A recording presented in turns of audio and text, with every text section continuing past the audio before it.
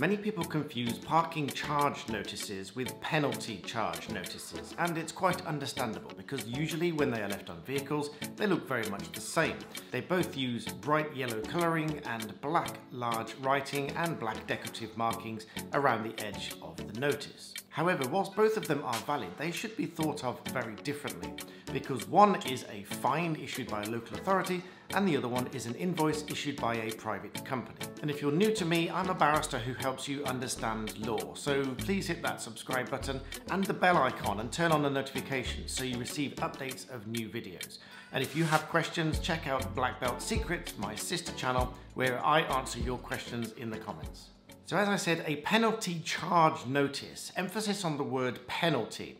A penalty suggests you are being punished for something, which is what local authorities have the authority to do if you are parked illegally in the wrong place, overstaying, or generally contravening any road or parking restrictions. However, a parking charge notice, emphasis on the words parking charge, is issued by a private company, and it is not a fine because private companies do not have the authority to issue you with a fine, save for some rare exceptions such as FAQS, who have a partnership to issue fixed penalty notices for things such as littering.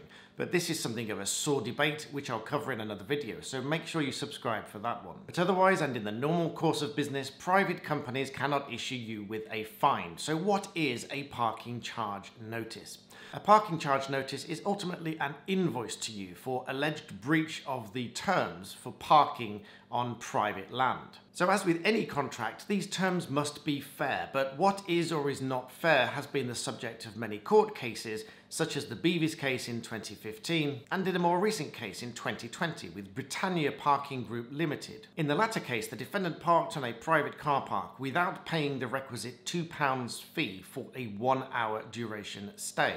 On the car park, there was clear signage that if proper fees were not paid, then a £100 parking charge would be issued to the owner of the vehicle, plus recovery charges, although this was in smaller writing but still legible to anybody that would look at and read the sign. When Britannia first brought the case to court for £160, £60 being the administrative charge that they added to the claim was initially struck out on the basis that it was an abusive process and that the £60 was not recoverable, unlawful, pursuant to the case of Beavis in 2015. Even in an application to set aside the strikeout, set aside means it's no longer valid until proper arguments have been heard, another district judge refused to set the decision aside and the claim remained struck out, but Britannia appealed again. This time the appeal was allowed and the claim reinstated. This serves as a bit of a warning to anyone that parks on a private car park and doesn't pay the requisite fee. Not only might you have to pay £100 or so in a parking charge, but you may also have to pay additional charges, which were referred to as contractual charges within this claim. Contractual being that they were set out on the signage on the car park, and by contravening the terms of parking on that car park by not paying the £2 fee, those charges were part of the contract. But as with every contract, there is always the possibility that arguments can be made as to unfair terms in that contract. But what might seem unfair to one person might not seem unfair to a court. But what case law has taught us so far is that these kind of charges are not unfair. Because if you park on a private car park and don't pay the fee or you break the terms, then these charges are lawful. But it's not quite as simple as that. For example, if you had a parking charge notice for, let's say, parking outside of the marked bay on the car park, but you didn't see the lines on the car park because they simply weren't clear, then it would be unfair for you to be charged this parking charge when you couldn't possibly have parked within a bay if the bay wasn't clearly marked in the first place. So then what might you do if you've received a parking charge notice where the lines were unclear? Then you've left the car park, but only to return to find that the lines have been painted in properly. Well, as I say in many of my videos, it usually comes down to the evidence. Whilst you may not have evidence of the original very faint or unclear lines, you may be able to argue that the lines have been painted in since. This might be particularly useful if it's quite obvious that the lines have just recently been painted. However, it always pays to be vigilant when you go onto a car park if the lines are not clear. Perhaps take a photograph of where you are parking so that you can show what it looked like at that moment in time. Now, I know that most people don't want to go around their daily lives documenting everything that happens to form a record of evidence just in case something happens. However, what I will say is that a quick photograph will serve as a very good record of evidence if you ever need to fight a parking charge notice. For example, if you are just parking up and you simply cannot see any signs, then even a photograph of a lack of signs is evidence in itself.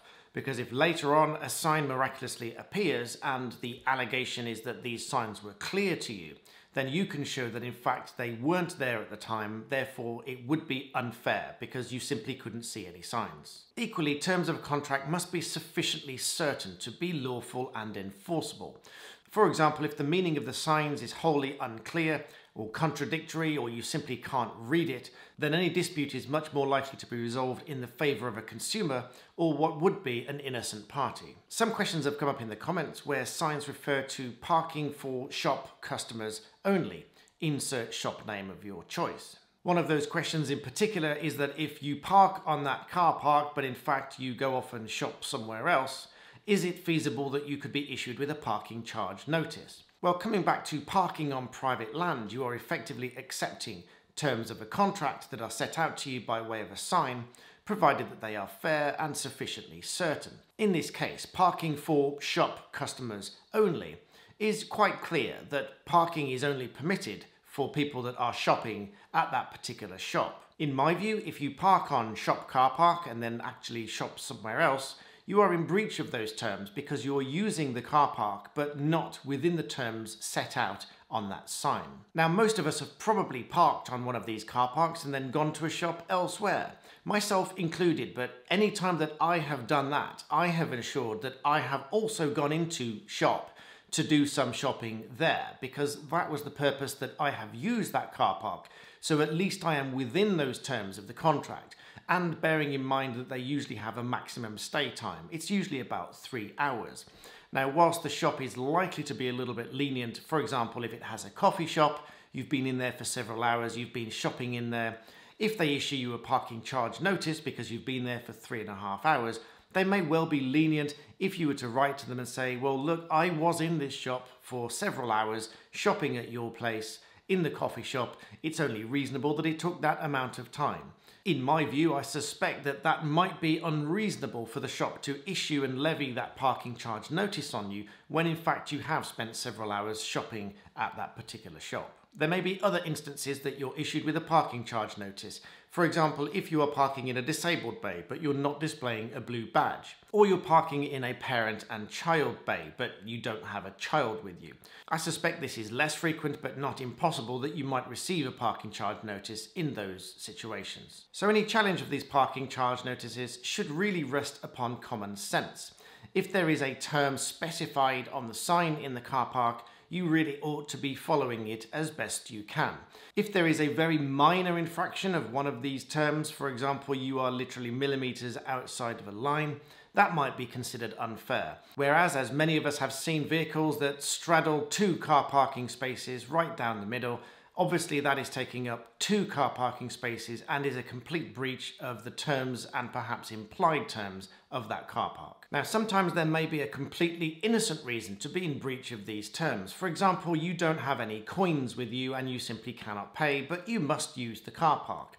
In that situation, there will usually be a phone number on the sign and it would make sense to ring whoever is managing the car park, or if it is shop, go into said shop and explain that you cannot pay because you don't have the coins. You may be able to offer some other form of payment or leave your name and address so that you can provide payment later. Either way, just making clear that you're not intentionally breaching these terms of the contract and offering some form of payment would be useful in avoiding a parking charge notice. But simply ignoring the situation or risking it is not advisable unless you want to be landed with a parking charge, which is likely to be significantly more than the £2 or so that you needed to pay. In other situations, there may be a genuine emergency that prevented you from coming back to the car, resulting in you overstaying. In these situations, the parking charge would be technically valid. However, if you were to write and explain the situation with some evidence, Hopefully the company would be understanding and accept post-payment. But in any event, if you are able to reach out to the company and let them know that something has happened, this would probably make it easier for you in that they might exercise discretion in not issuing the parking charge in the first place, although they are likely to want to see some evidence afterwards. So remember, the main distinction between a parking charge notice and a penalty charge notice is that a penalty charge is indeed a fine and issued by a local authority, each of which have a separate appeals process which I've discussed in other videos. So in the meantime, I hope these additional tips have been useful to you. Make sure you subscribe to receive new videos, and thanks for watching.